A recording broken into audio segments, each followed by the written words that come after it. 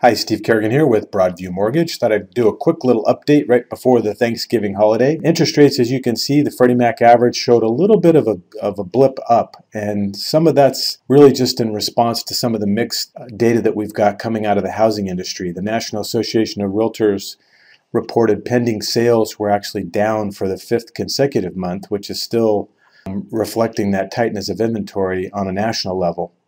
But they're also showing that the number of sales are down.